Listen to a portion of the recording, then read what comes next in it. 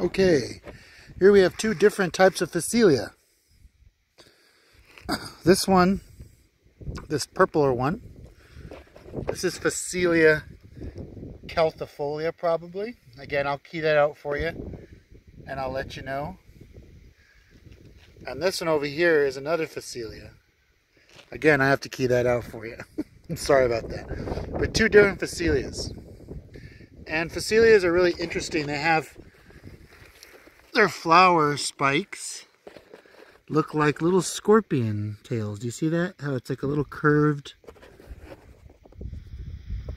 right here, a little curved scorpion tail. They're in the Boraginaceae or borage family. Here's the other one. Borage family.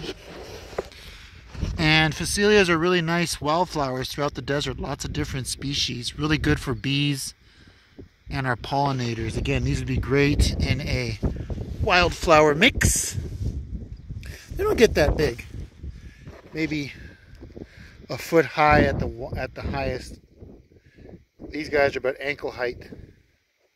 Now Phacelia, again, borage family, found throughout the Mojave and Sonoran deserts. No medicinal benefits from this one. It's not edible. Good for pollinators though.